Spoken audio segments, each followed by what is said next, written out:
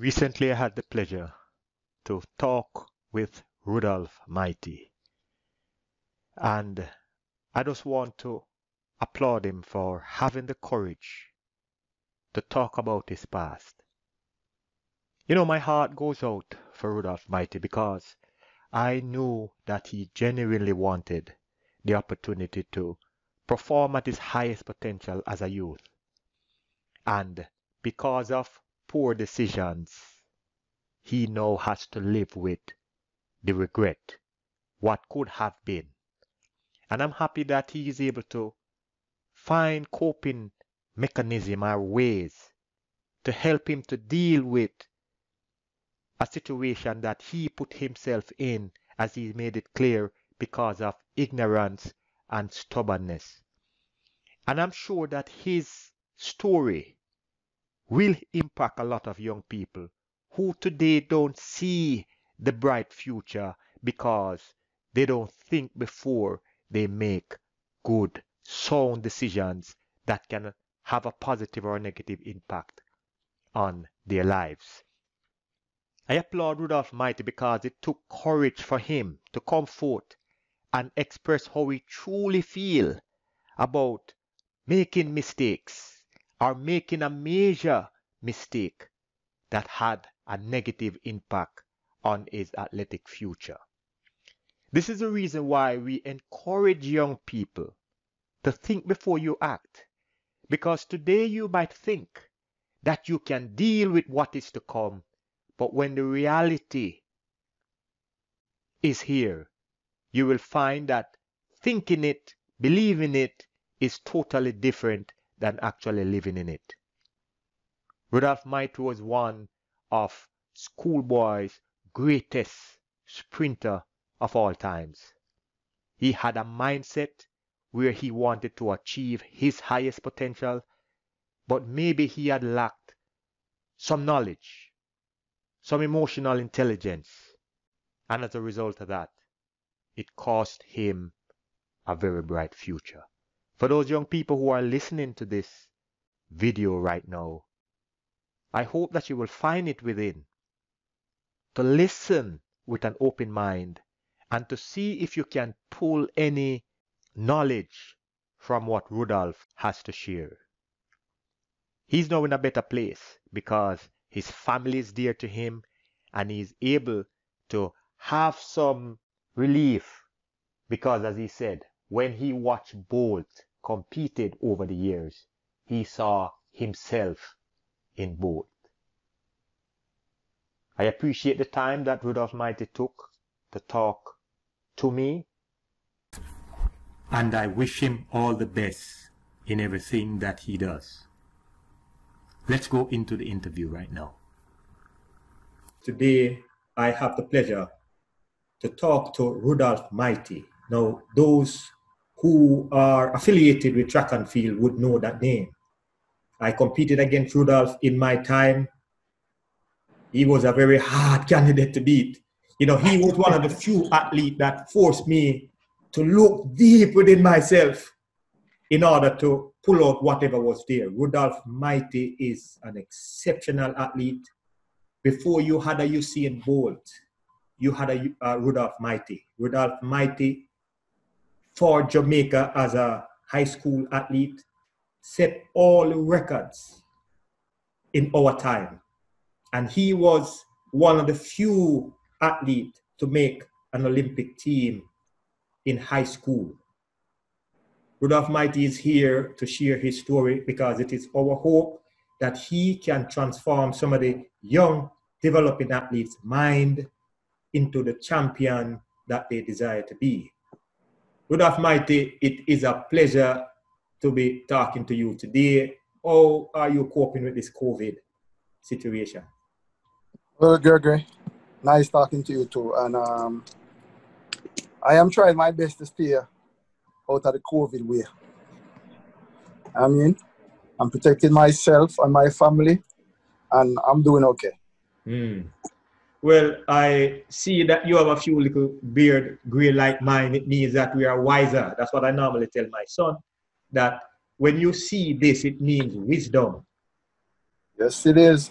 And I'm sure, like a father, you to struggle with your sons to get them to understand that there are things that we did in our past that if we could turn back the hands of time, we would have done things in a much different way. Well, let me ask you a quick question, Rudolph. You were an exceptional high school athlete. What was it that made you so great during your competitive years? With me now, growing up as a little youth from back in when I was like 4 or 5 years old, where I came from in Jamaica, we was always racing from top of the road to the bottom of the road. Like, you know, we have a road where we always race as a little kid growing up.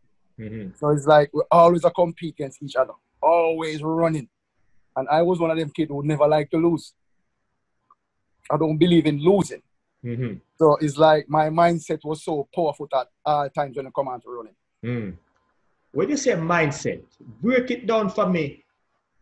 Because you have a lot of young athletes who they don't have that competitive nature. You know, you talk about mindset and you talk about overcoming even self-doubt with that mindset. Could you kind of elaborate when you say that mindset? What differentiates you from the other guy that wanted to beat you?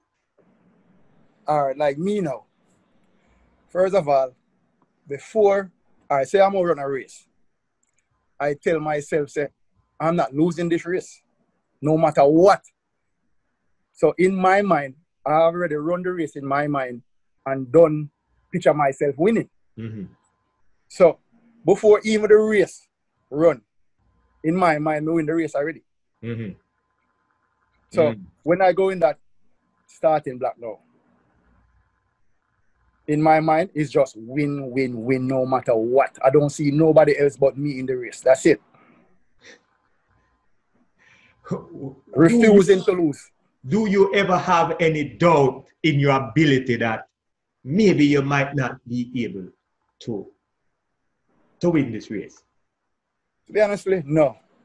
No doubt. I never have any doubt about my ability because, as I said, as a little kid growing up, mm-hmm. I'm always competing in anything I do. Mm-hmm. Whether eating food, is like who gonna eat, who gonna finish first. It's like in everything we just want to finish first. Yeah. So my mindset was just always winning first, no matter what. Mm. That's me. You were one of the few developing athletes to make an Olympic team. Could you tell us what the challenge was like for you for the senior championship, moving from a junior to the senior championship? And could you also explain what was it like to be on the Olympic team as a high school athlete? All right. I remember when I go to GSC in 1989. And when I went to GSC, I realized that the Olympics was in the next 3 years, or 2.5 years, per se. And me coming from Waterford Secondary back in them days, I remember when I was at Waterford, I used to tell my coach that I want to beat them high school guy. And them said, boy, if you work hard, you can do whatever you want, and you can achieve whatever you want. So I remember when I went to GSC I tell Michael Clarke, my coach was Michael Clarke at the time at GSC. So I said to him that, coach, I want to make the Olympic team in 1992. So he said to me, if you work hard enough, at that time you would be like 18, 19. If you work hard enough, nothing is impossible. I said, all right, no problem. So with me now, most time, like in the morning before I go to school, I will go on a 2-hour run or a 1-hour run, jog in the morning, do stuff on my own. Understand? I used to do stuff on my own because I have a little journey now where within the next 2 years I have to reach that journey. Mm-hmm. So I used to tell myself, say, I want to do whatever I have to do just to make that team. Mm-hmm. So when I go GSC, I used to challenge a coach. Yeah, I used to challenge a coach. So everything comes from practice first. It's what you do in practice, you do at competition there. Mm-hmm. So I remember when coach used to tell me what to do, and I used to do, and I start learning, I start seeing new things, because from Waterford to high school, it's 2 different training. So it's like, no, I realized I was in a different environment and different coaching, and this coach is a good coach. But I heard about him from St. Jago back then. So I said, all right. I tell myself, say, I'm not missing that training day. I'm not cheat myself out of practice. Whatever the coach tells me to do, I do it, and I also do it properly. Because in my mind, you know, I challenge myself, and I challenge the coach. So whenever him tell me something to do, I'm going to do it, I'm going to do it properly. Mm-hmm. You know, you have some athletes where them do them drills and them joke it out, and you know what I mean? Them not take it serious. But for me have a journey. So I stick by my part. Mm-hmm. You understand, Gregory? Mm-hmm. So I start do the thing them properly. Remember one time when the coach, every Tuesday and Thursday, we have hills behind JC. You have a hill named Jacksel behind JC. And I remember you have a part of the hill where we used to do like 100-meter sprint, go up the hill. Great. You want to see mighty around the 100-meter. I go up the hill. Farm well, properly lean on my chest. Me just around the hills like I want to race me around. Now I visualize the race in my head. I go up the hill. Mm-hmm. Farm well, lean on my chest. Sometimes the other guys in my practice, I look for me like them and say, oh, I'm to the youth. But Peter them don't know, say, in my mind, me have a journey. Mm-hmm. Me want for the Olympics. So at that time, you have this guy, I go Calabar named Daniel England. I tell the coach, say, I want to beat the guy there. I remember a time too when I was going to Waterford. My first time trying to make a Jamaica team to the Carifta Games. Mm-hmm. It was in Carifta in Puerto Rico that year. No, Trinidad. Yeah, Trinidad. And I remember Daniel England at that time was the man at that time. Gregory, when I was at Waterford, me tell the coach that I want the guy there. Boy, the coach said, boy, mighty. The task, I want tough task, you know. But nothing is impossible. Mr. Coach, one thing I did the right thing, I will beat the guy there. You hear me think, Gregory? Mm-hmm. I want to beat the guy there. I think about him, so I want him. I want to beat that guy. That's my mind. Yeah. Everything is coming from the mind, Gregory. Your mind powerful, Gregory. Yeah. Gregory, when you tell yourself something and tell yourself you're going to do it. So how did you deal with distraction? You have the goal, you know what you want, you have the mental strength. How did you deal with things that would distract you from achieving what you set out to achieve? Well, Gregory, me not really make nothing distract me, to be honest with you, because it's because I know what I want at that time. Mm-hmm. And then, as a young kid growing up, I mean, enough things coming your way growing up as a little kid, you understand? Yeah. And sometimes temptation come your way and people will push your button, and just you have to know what you want to do. Mm-hmm. You understand? But me was one of them athletes there. Me just love track and field, man. Me just love running. Me love it. You have to love the sports. Mm-hmm. You have to love the sports. Love it real bad like how me love it. Gregory, sometimes you see me walk on my toe pint, Gregory. With me not me. Gregory, me walk like me a drop on my face, Gregory. So me stay up on my toe and me a walk. You hear me love track. Me a walk like I'm running. Me a walk, you know, I'm up on my toe with the hand, so I walk, I run. You hear me love track. I farm up things. Me just always visualize how me a go run. Mm-hmm. Always visualize anything that Gregory. Until it becomes a part of you, everything that yes, even at the bed when me asleep, Gregory. Sometimes me asleep and my foot are moving at the bed. Gregory, you think that you, Gregory? Why you think I was different from everybody else? Yeah. Because that's the way I think. Like I remember 2016, I went to Jamaica. And I went to that event, keeping a national stadium. And I was talking to Michael Clarke, my former coach.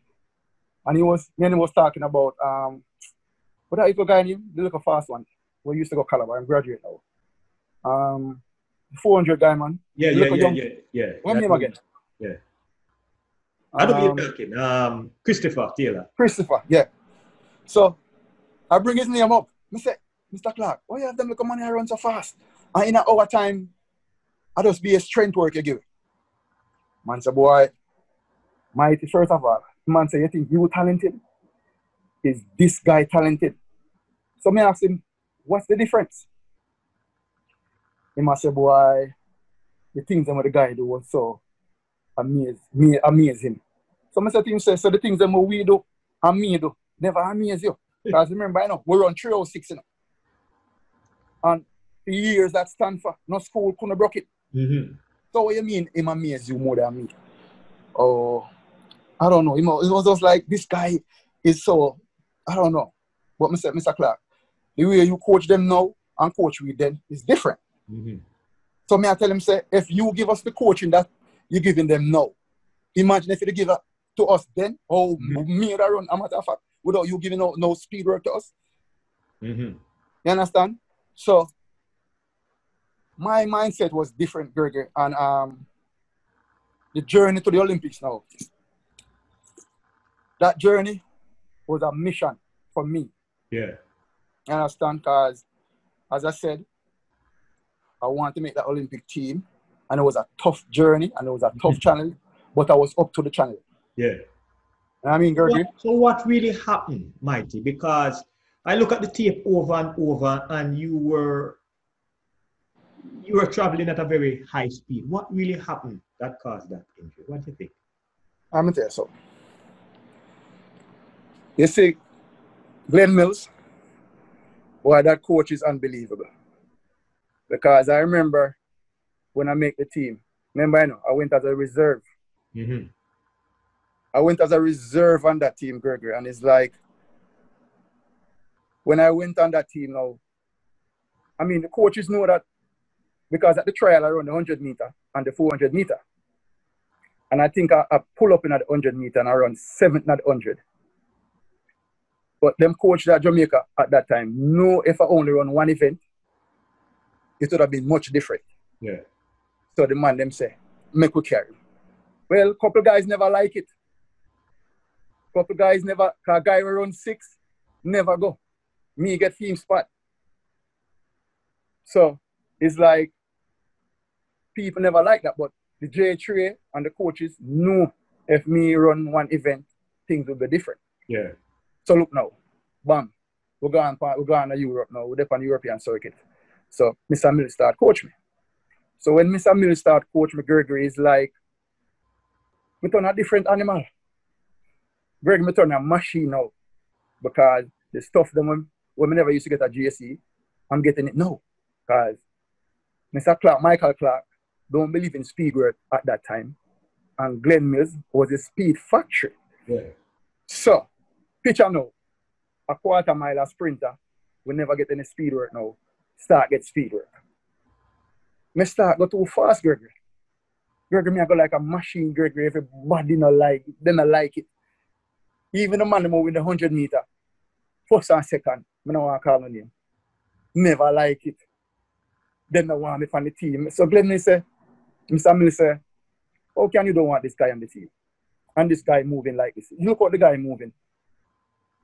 Even the man who I bring the button come give me. Gregory. Me have to adjust my marker. Just so him can catch me. So Glenn Mills now start giving me this type of training when I never used to get a GSC. You get a lot of speed work when I get Mr. Mills. And it's like my leg wasn't that strong enough. I mean, it's strong, but not strong enough. With that type of speed work. What? Gregory, Mr. Mills me start run different. Me just start to move. Like a way, Greg. Me I get so fast in a little short space of time. The man who call me Gregory. The little space of time, Mr. Mills hold me just start run fast.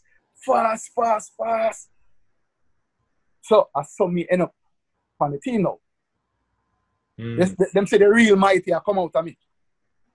By just getting the real speed work and the little little different techniques them when Mr. Millie show me. You know what I mean? So that transcend now, set up on the 4x1 team. So I think because the different training, like the speed work I start getting, my leg wasn't strong enough to maintain that speed that I'm getting. So it caused my quad muscle to pop up.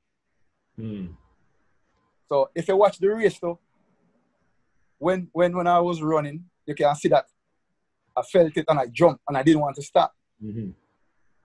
And then it just threw me over on the track. So let me ask you this. How tough was it to recover from that injury in 1992 and still dominate the senior level? Did it create any doubt in your mind, or did you lose your level of commitment, your motivation? Did you have a different mindset? What, after that injury, what would you say happened to you? Greg, I want to tell you, to be honest, it never changed my mindset. It just made me get more determined. Because I remember when I leave Jamaica and I went to Johnson, Tennessee to train with Michael Green, coached by Mark Black. While I was there, I explained to the coach what happened in 92. And he said, all right, don't worry, Mighty. 96, Atlanta, we're going to get you ready. And I never lose focus. Never lose focus. And I was more determined than ever to come back stronger than I used to be. And it's like, I remember trying to come to Jamaica for the trials for 96 Olympics. And it's like, at that time, my visa was expired. And I was trying to get a visa to come to the trial, and it didn't work out. Because I remember talking to Minister of Sports at the time, and I won't call no name, and then said him couldn't help me. And then I remember trying to talk to the J3, as again, I don't want to call her name. I spoke to certain people, the head person of the J3, and it's like, same question. So it's like, I missed out on 96 Olympics, and I was in good shape. Because if you could remember, I was training with Michael Green, and he made it to the final. I don't remember what he came in the final, but he made it to the final. And I remember he was my training partner. And I am the one who push him every day in practice. So, can you imagine if I did get a chance to come to Jamaica? What would happen? Well, let me ask you this, because I know you still have the passion and the zeal. Because we have conversations, in terms of how your career unfold, do you have any regrets? Oh, Lord, Gregory. A regret? Oh, Gregory, I have many regrets, Gregory. Many regrets. A lot of times I cry a lot of eye water, Gregory. Gregory, I remember one year I come to Pedalers and watch you run. Gregory, I remember one year, I don't remember which year it was. I remember you was running the ankle leg. Michael Johnson was on your leg. Gregory, I couldn't watch the race, Gregory.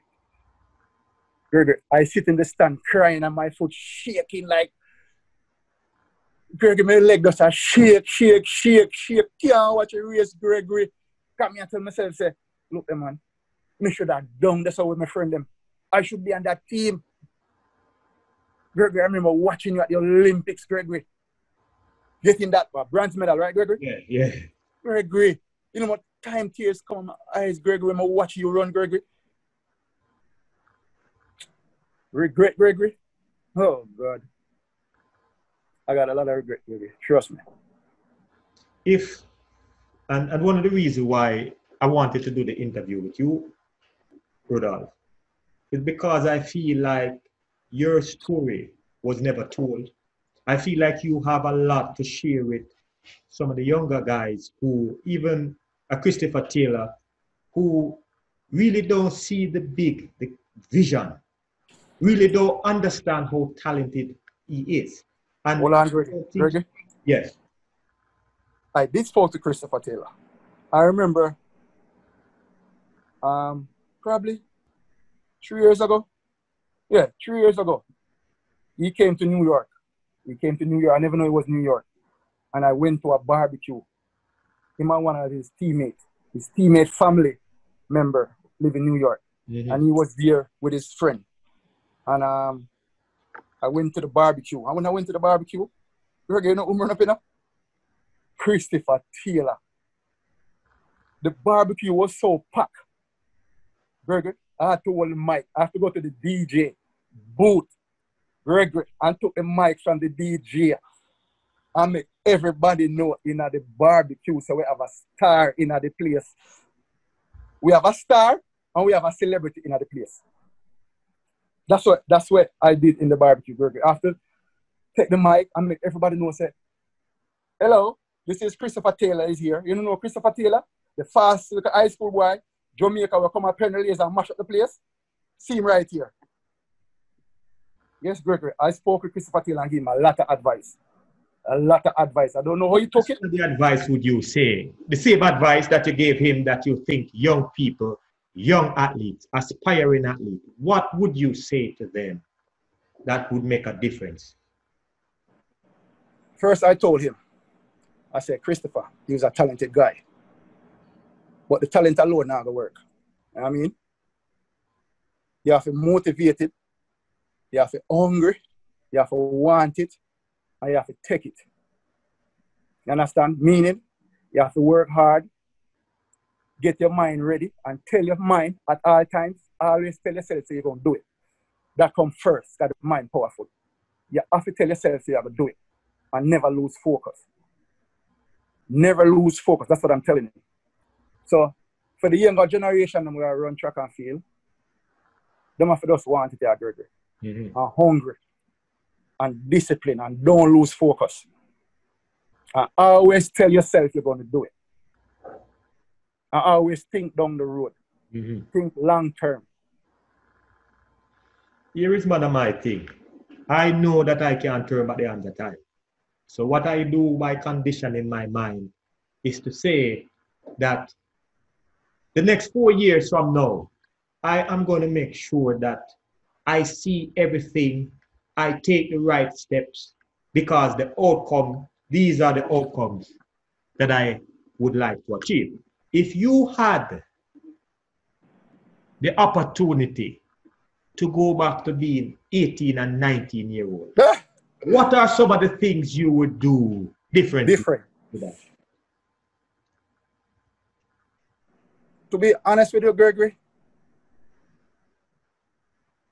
the only mistake that I see I made is when I came to America. When I came to America and decision, I remember when I was in Tennessee training, I remember make a stupid move because of ignorance and don't want to listen. So, oh my God. Gregory,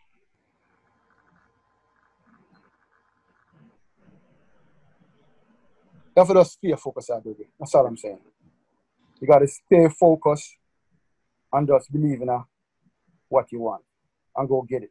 Yeah. You see, Mighty, one of the things I found that when I came to the US, I made so many different sacrifices people wouldn't know.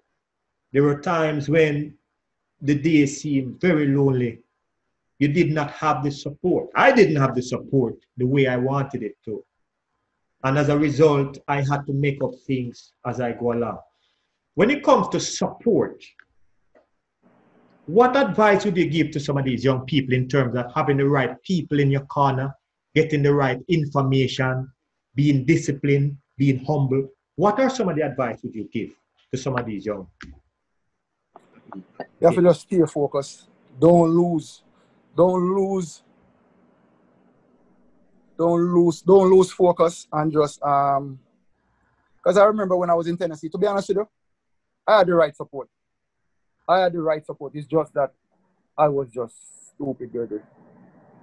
Because I remember when I left Tennessee and come to New York, I remember Michael Green called me and tell me, say, Mighty, are the biggest mistake you ever made. That's what he told me. He told me that was the biggest mistake I make when I leave Tennessee, come back to New York. Because I was young and stupid and ignorant. Never want to listen. I mean, I listen. But sometimes, I don't know, I just get crazy. I don't know if the way I grew up or I brought up or what, I don't know.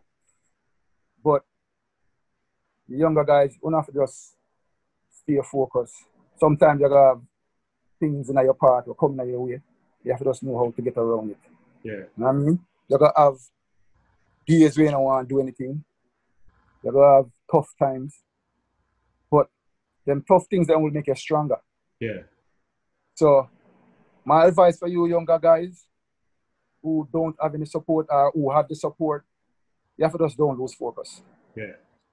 Just stay. You know what I mean? Humble, listen, and always make goals. Yeah.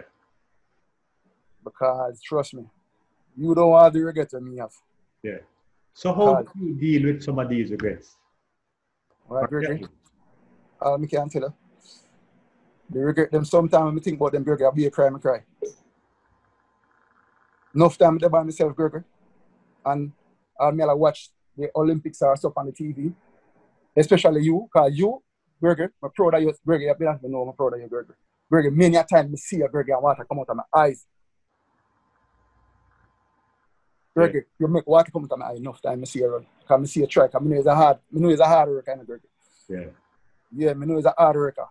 You don't come like me, Gregory. But it's just that said, you may have more. You do want it more than me. Me the two spoil. Put it like that. You see, Rudolph, here's this thing. I come from Seaview Gardens, right? And there was no other way for me. Like, say, staying in Jamaica was not a good option for me because I wanted to help my family. And because of that, most of the time, we have to endure some of the worst situations. But one of the things I also learned is that each decision that you make will lead to something good or something bad. And this is why my goal has always been to think before I act, try to get as much reasonable advice as I could before I make a decision, because sometimes when you make decisions before thinking, the emotional state of mind, yes, you normally make the wrong choice. And that's what I did, Gregory. That's what I did. I made the wrong choice. At the moment when I was in my rage. You know what I mean, Gregory? Yeah. Yeah. So, regret, Gregory. Yeah, more time since I've been in New York, Gregory. I've been to places where sports come up, track and field come up, guy talking about me, and I'm right there, and they're not even know say I'm me, Gregory. I'm gonna stand up and listen to them, and as soon as I leave, I like say, if me go somewhere and the conversation come up and them talk about me and them talk, I'm listen. Sometimes I walk away.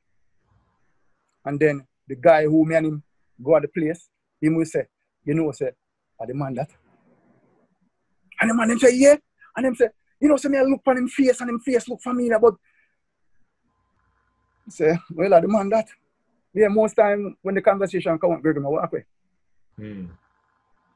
Well, tough, Gregory, tough. Rudolph, and this is why we are saying to the young people that it is best to live your life with no regrets, because sometimes the burden can be so overwhelming and it will take months, maybe years. Years, Gregory, years.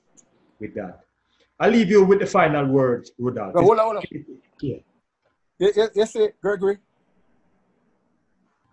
Sir, Usain Bolt ease up my appeal, Gregory. Explain. Gregory. From me leave high school and never do what I'm supposed to do.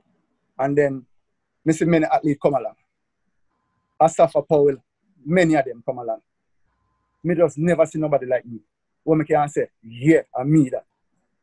Until I see Bolt company see. When I see Bolt come on the scene, I say me and him. So I said to myself, say, boy, God. I said to myself, say, boy, the one is special. Because before me used to always hear about the great one, them come, leave Jamaica, come America. And then you hear nothing about them. Me used to always hear. I never know that reached me. So it's like, when it reached me, you know, and I said to myself, say, because I tell myself, say, I used to tell myself, say, I don't want anything to reach me. So, when I say Bolt company see now, I say to myself, say, wait, Mr. Mighty I run. The first time I say Bolt run in person is when I come to New York at the Grand Prix. Some, I must say, as an Adidas meet or something like so. But every time I try to go close to him, to introduce myself to meet him, I just can't meet him, man. I just can't meet Bolt. So I see man come on the scene, and him whole demeanor and the race and the way I go on, I tell myself, say, yeah. I tell to myself, say, see me there. Gregory. I say, see me there. And that I say to myself, I'm going to see the man in a Gregory. Yeah. And the way him run, it just remind me of when I'm into the Olympics and Mr. Mills was giving me the technique and how you can overstride and the look at things that when Mr. Mills to me, I see in a boat. Yeah. I run. I mean, I say, look for me, I run. When the man said that, when he run the 9.76 or something like so, I say, look for me. So, Gregory, when Bolt come along, Bolt make me stop cry. You see and Bolt make me stop cry water. Yeah. Come says, all right, somebody come and ease the pain. Yeah. That's how much me they love the sports. Yeah. And I still love the sports. Yeah. Because sometimes I talk to my older son. I have two sons now. I got two sons, my older kids. One is in Arkansas, but he's more in the bookwork. And then the other one in school in North Carolina AT&T. You know that school? Yeah. Yeah, that's where he is. And he coached by some Jamaican, and the Jamaican coach, I don't remember his name, but he's doing a good job down there. We call him Boogie. Yeah, I don't remember his name, but he's doing a good job. Guys, he have a good set of guys down there. Yeah. And every time the NCAA, I watch it. So I always look out to the school to see what the coach like. They have some good girls and some good guys. But my son is now my problem that I have with my son. Because me tell him, this guy now, no care what I talk to my son, Gregory. It's like, him listen, but I don't know if it's going, it does register in it. Every time I call my son, the man always have like girls, you know what I mean? Girls. Me I tell the man, say them things are distraction. Because I remember going to GSC as a high school guy. Gregory, a lot of girls used to come at me.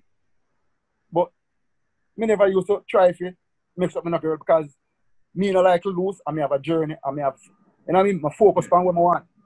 So, girls wasn't nothing to me. Them come like nothing. Because I know them think they're a distraction. Yeah. And here, when I talk to the little kid, is like, well, Gregory, them kids are nowadays, some of them, I don't know. These younger generations come up, they're different. Because since Bolt retired, Gregory, look how much good ones out of Jamaica. Gregory, look how much good ones, just like me, good ones come out of Jamaica. From Bolt retire, you know. I'm Bolt retire, what, 3 years now? Mm-hmm. Yeah, me not see nothing happen. I don't see nothing happening. They're not hungry no more. And it look like say, if Bolt never do what I'm supposed to do, these guys, you wouldn't see no gold medal. You wouldn't see no world record. They're not hungry like oh Bolt, they hungry. Mm. And look, the same thing with Bolt, look, me used to do. Because he's a party guy. Back then, when I go to high school, we used to go to and go to a party and do the same thing with Bolt do. I used to do it too back then. When I see me tell us, I say, when I see me. Because the same thing when I do, I used to do it. Mm-hmm. But what? That not stop me from stay focused and do my training. I'm hungry. You know what I mean, Gregory? You have to just live your life to the fullest, you know. And that's what me never do. Mm-hmm. Me was just too young and ignorant. So I can't even too blame anybody but myself. Yeah. You know what I mean? Yeah. It's myself make me stop running. I was just young, stupid. Put it like that. I have good people in my corner, but I was a tough nut to crack. Yeah. Gregory? But as you say, you live and you learn. And things, sometimes in life, things happen for a reason. Yeah. And it's like, I don't know, man. Well, it's tough, Gregory. You know, I can just imagine, Rudolph, because I know living with regrets. it prevents you from seeing the future the way you want to and the type of internal happiness that you see. But I'll ask you, what final thought do you have for these young youths who still want to achieve their highest potential, but they get caught up in the material things, they may get caught up in all these little things? What advice do you have, final thought, that could help them? Y'all need to wake up out of the dream. This hype thing that don't work. Materialized thing that comes and goes. And I mean, Gregory. So, you know, them have to just stay focused. As we say, plan, as we say, it's a long journey. So you think about your journey where you want and give yourself, like what you said earlier, like you know, so the Olympics are the next 4 years or whatever in the next 2 years, you work at it. Stay focused. And look, remember, your mind is very powerful. Yeah. Always tell yourself first. And it starts from in practice. So you guys who listen to me, remember, I'm going to tell you, it starts from practice. And don't treat yourself like in the workout and the drills. You have to visualize it in your head before you even start doing it. And you just picture how perfect you want to run.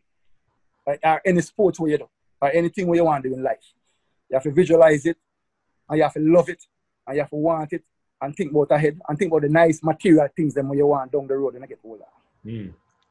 Well, it is a pleasure to talk to you. This platform is open to you any time of the day that you need to express your thoughts. It is my pleasure to have you here. We are about creating individuals with the mind of a champion, the mind that you had, the mind that gave you a sense of purpose and direction.